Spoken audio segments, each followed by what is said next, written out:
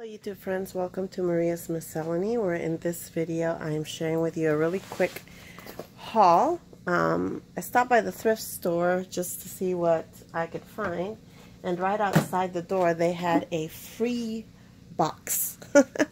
So of course I had to rummage through it, and it looked like it had been pretty picked over. A lot of stuff, you know, there wasn't a lot left, but I managed to dig in and find some things that I might be able to use. In any case, you know, it was free, so if I end up not using this, I can pass it along, and this was not part of it. And, you know, or redonate or whatever, you know, recycle, whatever. Let me move this out of the way. That was not part of it either. Okay. So what you're looking at, I could not resist this wreath. I mean, come on. This is actually the back of it. But this was handmade by somebody. It is a little plush wreath. And let me move this out so I can back up here. I mean, isn't that adorable? So I'm just going to wash it up. Probably just clean it, surface clean it. But it's actually, I mean, it doesn't, you know, has no odor, and it doesn't really look that dirty. But of course, I'm just going to clean it anyway.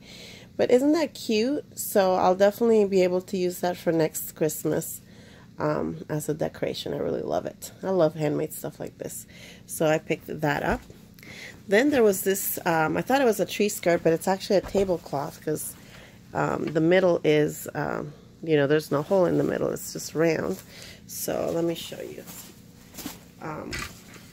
This is kind of hard because I don't have room here, but isn't that nice? It's got these fringes. A couple of them are, you know, probably clip it off or whatever. But look at the nice little design all around it. It's got Santa, and it looks like it was painted on. Like maybe somebody actually made this and painted this on.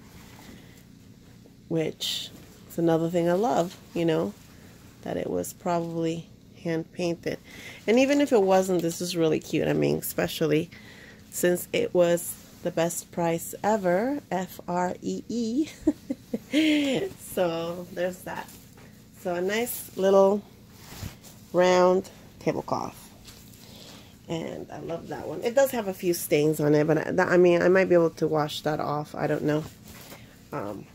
We'll see. So there's that. Then there was another tablecloth, just a plain green one. Looks like it was also homemade, but even the little trim on it, that could just be sewn back, was cute. But I was thinking I could even take this apart and use in crafting if I didn't actually use the tablecloth. So either way, it's just green, and it's got this nice thick lacy trim on it. So big score there. Again, it's another round one, and that one looks actually very clean. So there we go.